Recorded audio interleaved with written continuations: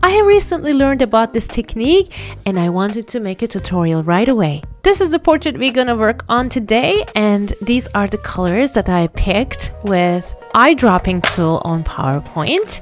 These are my colored pencils, but besides Caran d'Ache Luminance, I also use Prismacolor Premier. The things you need is a small plate or a container just like this, and also you need sandpaper. Now, let me show you what we are going to do. This is also my first time, so I'm trying it here. Bear with me. Basically, just like pen pastels, I'm turning these colored pencils into colored pencil dust so that I can apply them on a larger area all at once. I tried with my brush first, and unfortunately this was a disaster. It did not work. So I wrapped the tissue around my finger and I tried to blend with this tissue, and that worked. But as you noticed, the color was much lighter than I thought. So if you are looking for a darker shade, definitely you need to add more dark brown or even dark blue in it. By the way, the paper I'm working on right now is medium tooth, but my portrait is going to be on a smooth paper. So I hope that this technique will work on that smooth paper as well. Now let's work on the colors. This guy has some really cool colors. For that, I added some pink and then some peach and a little bit of yellow, but I'm going to add also some blue later. And I'm mixing them with my finger right here. And I'm erasing my initial draft so that the graphite wouldn't smudge. And I add this powder everywhere that I can. And I gently try to blend them.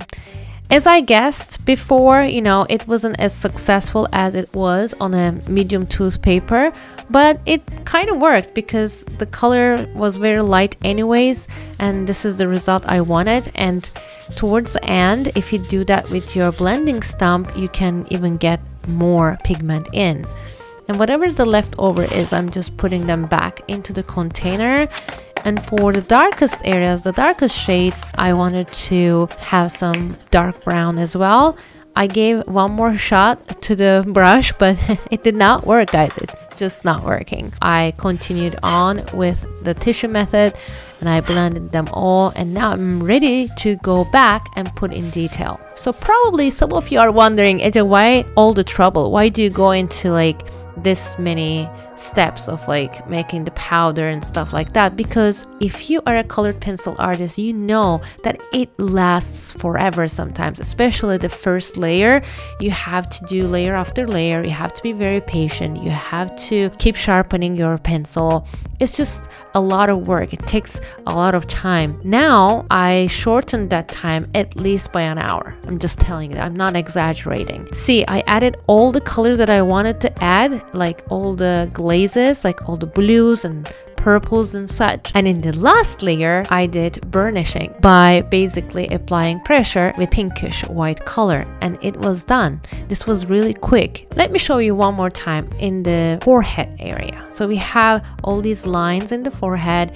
I did that with my burnt sienna, and then I added the other colors that I can see on the forehead area, such as pinkish purple. I have yellow ochre here. I had burnt sienna. I had some other ochre colors here. And afterwards, I started burnishing again with my pinkish white color. And then you can see that it worked. It looks good for me. I mean, it's good enough. If I did not add that powder layer first, probably I would have spent creating that base layer all over the face, and it would take me 45 minutes to 1 hour. With the second eye, you can see that I'm adding so many details, so many colors there.